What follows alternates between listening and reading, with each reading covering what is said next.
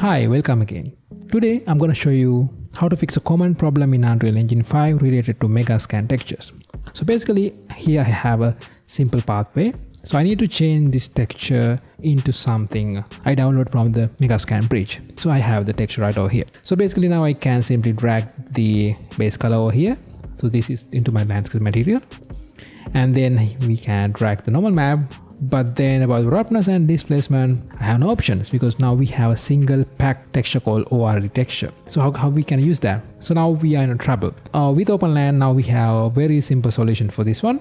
Now we have this widget. So basically I can click this button and it will unpack all the Megascan textures for me, these ORD textures. Now I have the usual roughness and the displacement map. So I can simply drag the roughness map, and then I can drag the displacement map and we are good to go.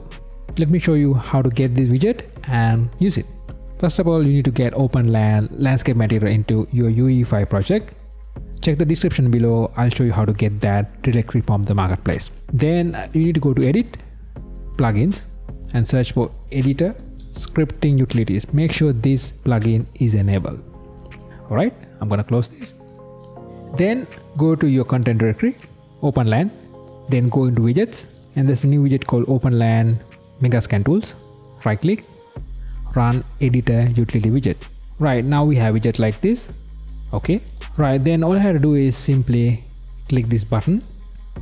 It will go through all the Megascan surfaces in your project and simply unpack all the ORD textures for you. Now I have the roughness and the displacement map, so I can simply use that.